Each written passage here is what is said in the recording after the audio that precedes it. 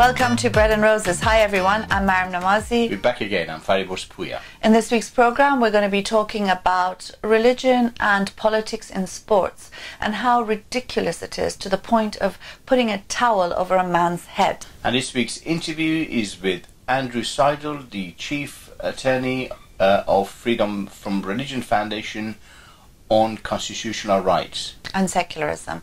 And also our insane fatwa is how saying Merry Christmas is the same or actually worse than murder. And fornication. And fornication and alcohol. Yes. And lots of other things.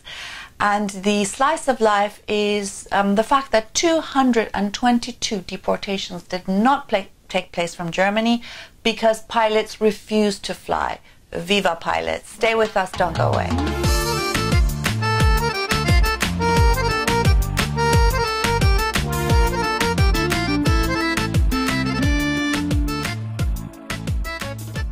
Now, when sports and politics or religion mix, it's bad news, because when you go to sports competitions, it's meant to be about sportsmanship or womanship and people just playing their best. Strategy, tactic, sort of training, all of that comes in, which is actually part of, it's an ancient sort of activity, and it's a brilliant thing to do, but when religion gets involved, bad news. And there's a couple of examples of this in the news which we'd want to talk about, and one is of course the under-23 World Wrestling Championship in Poland, where the Iranian athlete Karimi-Machiani, he was forced to throw a game with a Russian athlete. He was likely to win, and they told him he shouldn't win because he'd have to then play with shock horror or wrestle the Israeli athlete, which is absurd, isn't it? And when you see the young man on right in the middle of his game, it's been told you must lose, lose, and it's just like shocking for him. He turns around in disbelief, and the whole Islamic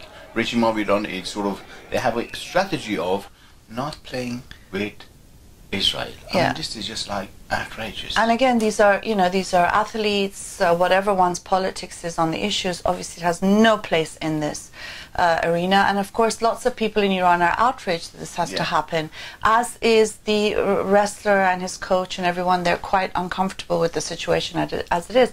And we're seeing this throughout, aren't we? There was the draw for the World Cup as well, the FIFA World Cup, where the Russian co-host was being told to dress demurely so that it wouldn't be appease the Islamic regime of Iran, or it wouldn't be censored in Iran. I mean, even the pressure to comply with the most right-wing religion in Middle East, everywhere actually, Islamic regime of Iran, to please a small number of reactionary group of people who are in power in Iran. The whole scene needs to change, and people need to, people in Russia has got to sort of, be careful how they're dressing. I mean, how could that be acceptable? And this seems to be okay, is normal, be respecting people's sort of culture. It isn't people's culture, that's the thing. Yeah, exactly. And of course we see this, especially with regards to the hejab. I don't know if you saw this photo, which is the most hilarious photo on the face of the earth. And it is for a game, Kabaddi Championship. And again, it's the women's championship. And it was, I was like, what is Kabaddi? It's some sort of contact sport. And the coach of the Thai women's groups that was playing the Iranian women's groups, he had to put a towel on his head first and then actually wear a headscarf. For him to be allowed to be sitting and watching his team compete. Yeah. I mean, this is outrageous. This is like unnatural human behavior. So they basically told him that he's not allowed, men are not allowed to watch it, but because he's the coach and he has to be there, he should pretend he's a woman for the time being.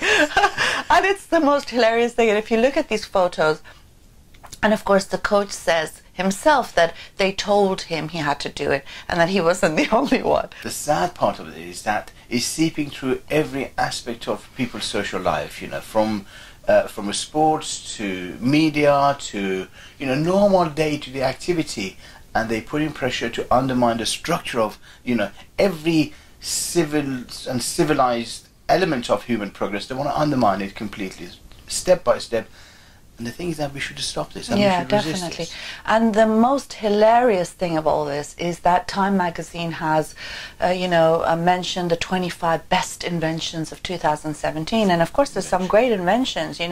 Glasses which allows the blind to see, and a robot which can sense emotion. And one of the best inventions is the pro hijab, Nike's pro hijab. What the hell? This is it. I mean, you could see the ridiculous sort of nature of this.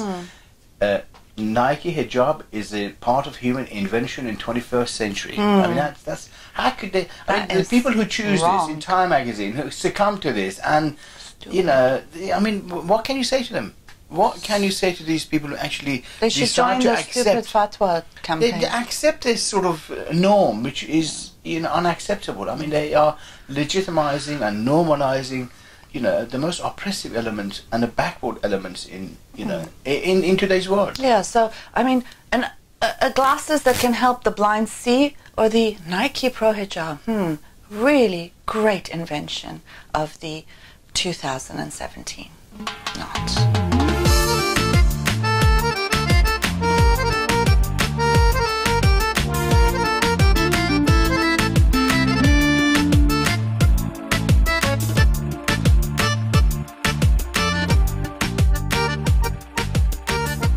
Seidel, welcome to Bread and Roses. I wanted to talk about the wonderful work you're doing at Freedom from Religion Foundation on legal issues. Can you explain some of the cases you're working on? Sure. So the Freedom from Religion Foundation works to keep state and church separate. That is our primary goal, and we do that through two avenues. We do that mostly, we try to address violations through letter writing and education. We try to resolve cases without having to go to court, if at all possible.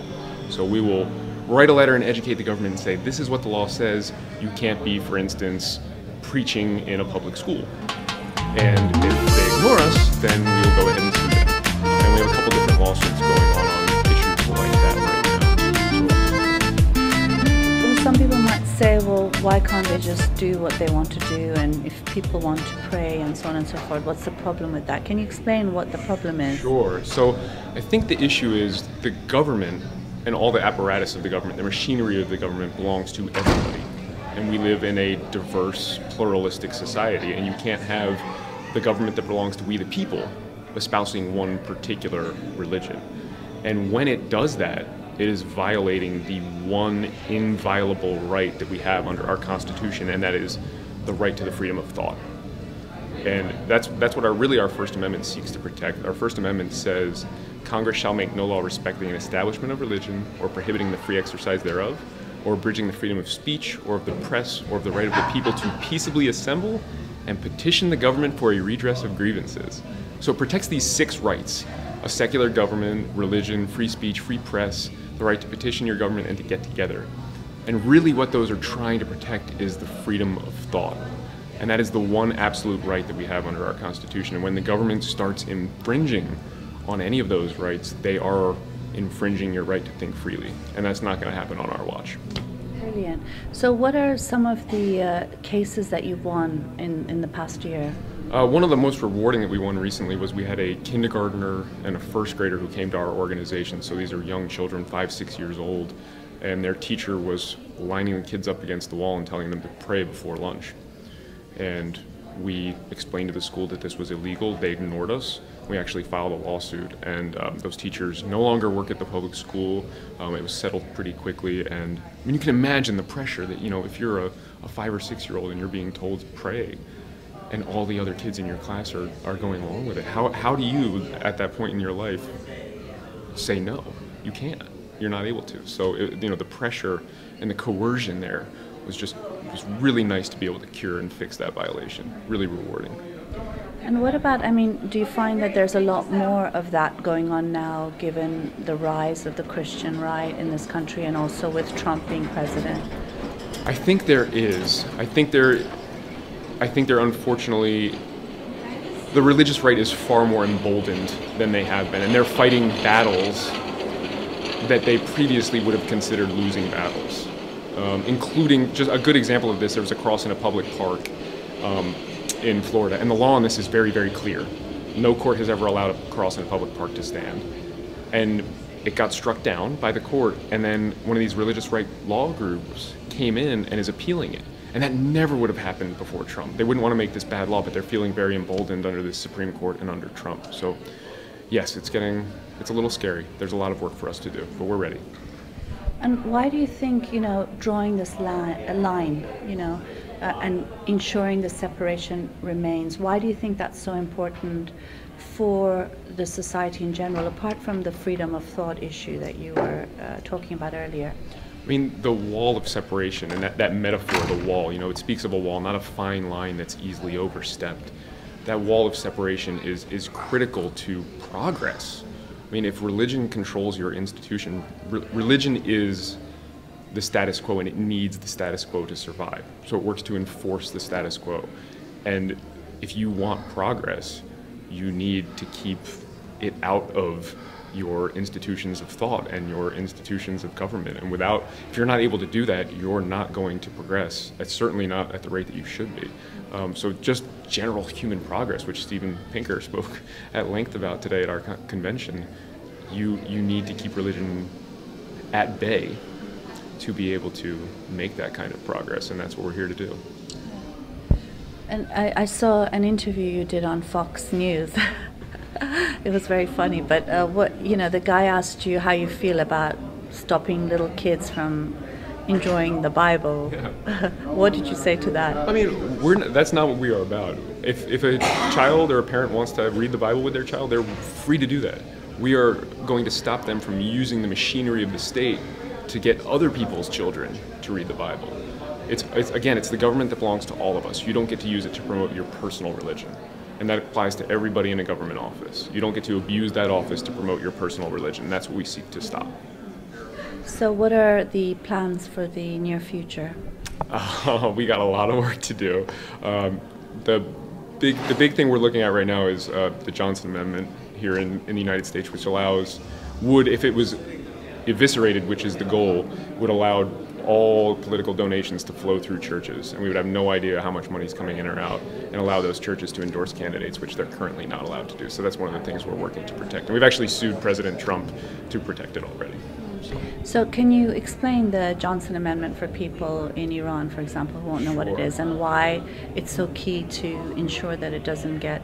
Sure. So what the Johnson Amendment says is that if you're a non-profit organization, you cannot engage in partisan politics. You can't endorse a candidate, and you can't say nobody should vote for this candidate.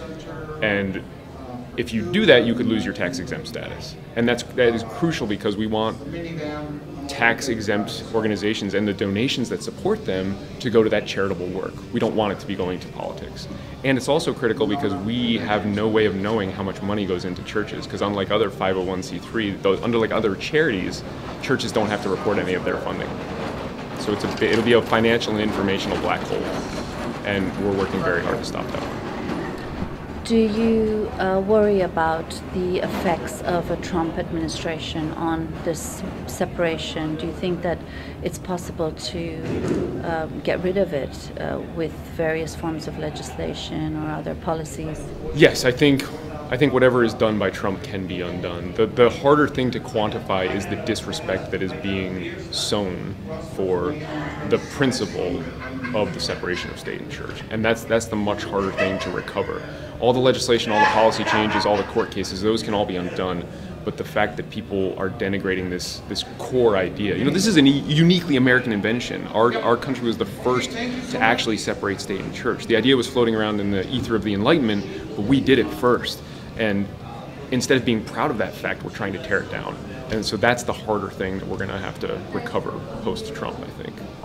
As a final question, there is this contradiction, isn't it, that the U.S. has this strong separation, but the religion is so much part of society.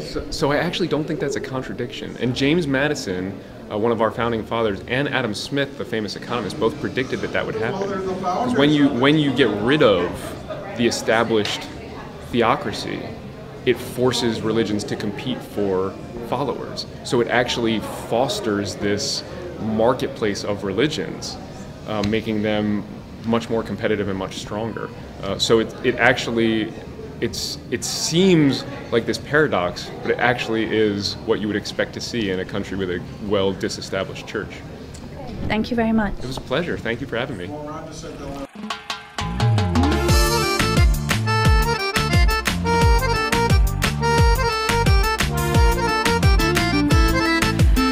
Now, Lebanese cleric, his name is Abu Musab Wajd Akar, and as you know, he's got a very long name, which means what?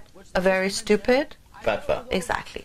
And he said, you'll never believe it, but he said that if you say Merry Christmas, it's actually worse than killing someone. And Merry worse Christmas. than Merry fornication or, drinking Drinking alcohol. and murder. And because they're all the same thing. Merry Christmas, drinking alcohol, fornication can be quite nice. Yeah. Or murdering someone, which is obviously So what's his justification not for good. saying this? Well, he says because you're saying that someone who believes in Christianity and the heresy of, December 25th being Jesus' birthday and Jesus being another God or the Son of God or whatever. This is competition It's between just imaginary heresy. friends. So your imaginary friend is not good, as good as mine. If you believe in yours, it's worse than murder. But, he goes into a lot of explanation, and you should know this too, because it's important to know these things. And he says, even if an alien comes and, he says, the alien says Merry Christmas to you because the alien will know that it's Christmas, you shouldn't reply back, because even if you'll never see the alien again, and even if he leaves back to his own planet, and nobody knows that he said Merry Christmas to you and you've said Merry Christmas to him, still it's worse than murder and fornication and alcohol. You see and what God we're knows dealing what with else. here? And these guys are in power in many places. So that Crazy. just leaves us to say Merry Christmas. Happy holidays.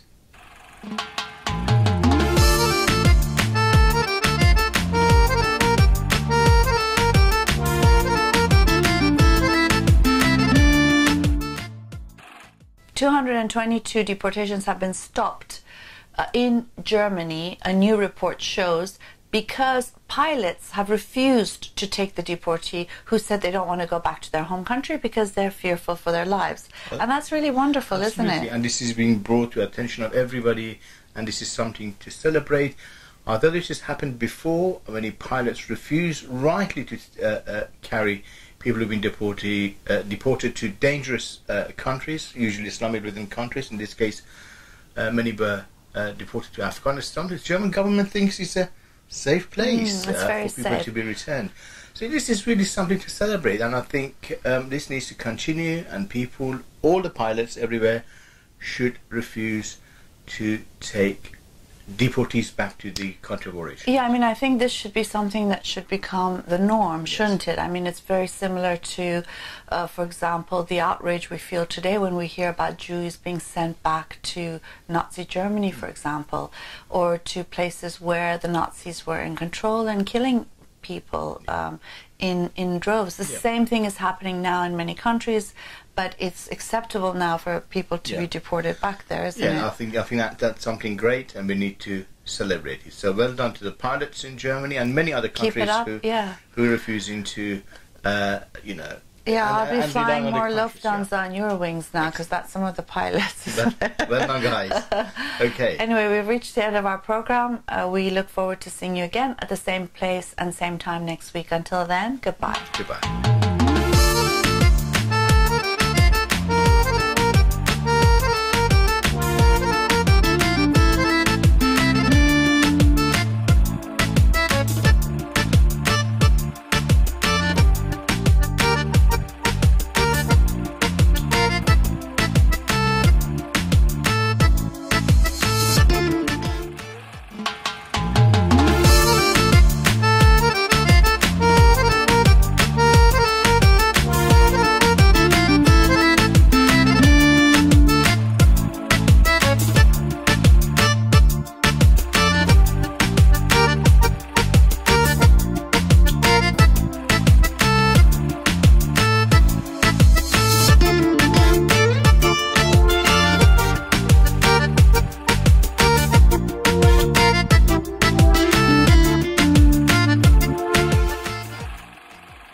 Hi, I'm Maryam Namazie. And I'm Fariborz Pooya. We're hosting a program called Bread and Roses. It's a weekly program that's broadcast in Persian and English in the Middle East and North Africa, primarily Iran as well. And it's also shown on YouTube internationally. And we've been doing this since last May. We're coming up to our year's anniversary, and we've had quite a lot of fun making these videos. We discuss taboo-breaking, free-thinking ideas. The Islamic regime of Iran has called us immoral and corrupt. And that's why you need to support us. We are the alternative voice in Middle East and North Africa. Of corruption and immorality. So do support us. Here's a short video from Patreon that explains how you can help us with even just $1 a week. That's nothing. Support us. Patreon lets fans become patrons of their favorite artists and content creators. It's different than Kickstarter because it's not about one big project that requires lots of funding. It's more for bloggers or YouTubers or webcomics, anyone who creates on a regular basis. Here's how it works. When you become a patron, you're agreeing to give an artist a tip of an amount you set every time they release a piece of content, whether it's a new song, a video, or a recipe. You can set a monthly maximum to make sure that you're always within your budget. Choose an amount, enter your payment information, and you're done. Becoming a patron allows you to view and post in the artist's stream, and in exchange for your support, artists offer additional patron packages, which might include monthly Google Hangouts, music production tutorials, pre-sale concert tickets, or anything they can offer as a way to say thanks. Patreon, empowering a new generation of content creators.